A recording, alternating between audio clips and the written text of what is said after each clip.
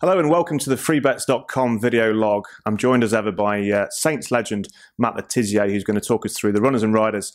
Two Manchester clubs in action. City at home to Tottenham. Cardiff entertain Man United. How do you see the one at the Etihad, Matt? 7-10 the home side.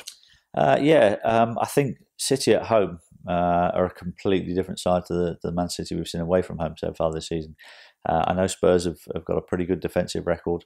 But I think City have just been unstoppable at the Etihad. So for me, I think probably a home win. It may be again that there may be not a whole load of goals in the game, so perhaps under 2.5 goals might be the way to go. It's interesting that you say about Tottenham, because the Tottenham of yore were scoring loads of goals. That was their thing. Not necessarily so good at the back, but it's been a complete reversal this season.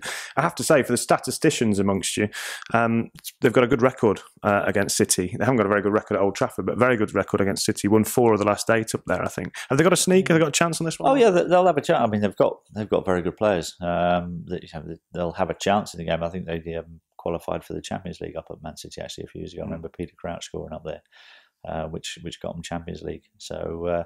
Yes, they'll have a chance, but I just think City are in such great form at home that they'll just sneak it. Yeah, fair enough. Cardiff, of course, against Man United, 8-13, the champions. 11-2, you get on the home side, and the draw 16-5. Can Cardiff get anything out of this, or are United on a roll? United are certainly picking up.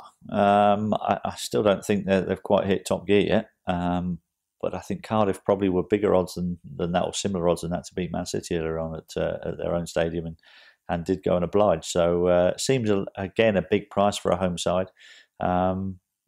You couldn't really say with any great confidence that they're going to beat Manchester United as well.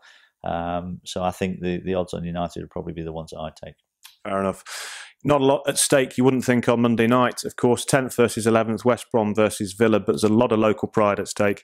The Baggies, 20-19 thereabouts, 5-2 the draw, Villa 29-10. So the bookies have West Brom as favourites. Do you see it as that? Yeah, it'll be a tough game. I think Villa are probably in just a better form at the moment. I think Aston Villa are a useful outfit away from home. Got some good players who can play on the counter-attack.